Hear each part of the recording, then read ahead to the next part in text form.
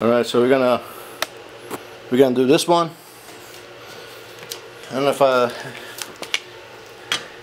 I was saying, because the camera stopped. I was saying that if a German engineer, car engineer, is watching, think about us on the Northeast. We got the conditions. We got New Jersey, Pennsylvania, New York. We like to use salt on our roads, and the car parts, the nice.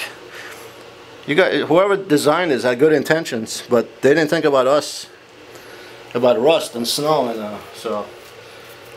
Oh, look at that! I didn't have to use heat. Sometimes the heat that you apply here expands, so there you go.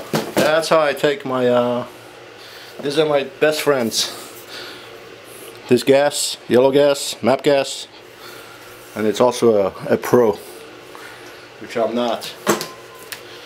Is your my other favorite tool is an M12 triple square, and the funny thing is like I had an Audi, I had one or two Audis in the past, and a lot of the tools that I bought for when I was working on those cars, I can use it on this car. And you have Audi, Porsche, and VW. Anyway, this is my little video I made to show you how I remove. I'm sure there's better ways doing it, but this is the way.